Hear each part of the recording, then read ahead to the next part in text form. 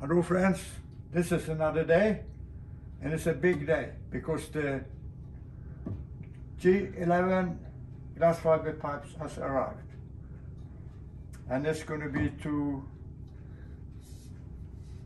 I like to have thick. This is 70 millimeters, but it's not so thick, so I'm going to put one inside another one. So, and it gets more material, and then in here it's going to be epoxy, so they're glued together. And now it's not going to be so easy to put glue into here. So what I did think is I put the bottom here with the glass fiber, and with the bottom there I can pour epoxy in here, and also I put the bottom here.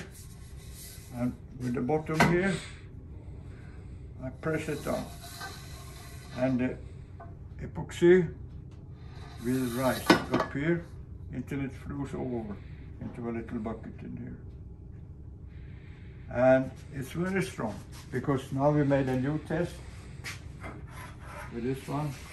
This is only 40 millimeters, so I made extra. And one of the boys up here is more heavy than me.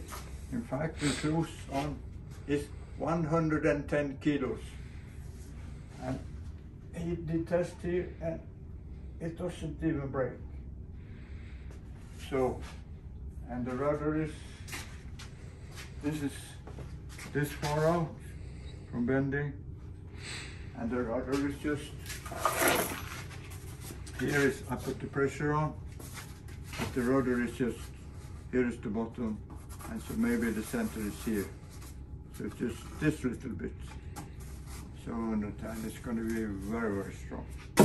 And then we still have another piece.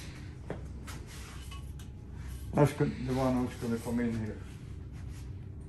And many people been worried about chafe, but into this pipe we will put a little piece of that on top of it, so get wide here, and then we make a trumpet surface here, and inside we put a rubber hose, not this one, but one who is very strong against friction, goes out here, and one with the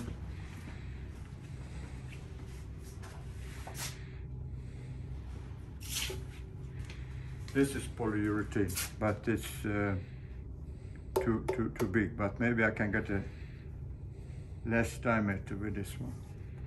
So, and that's going to stick out a little bit here, so that prevents chafe.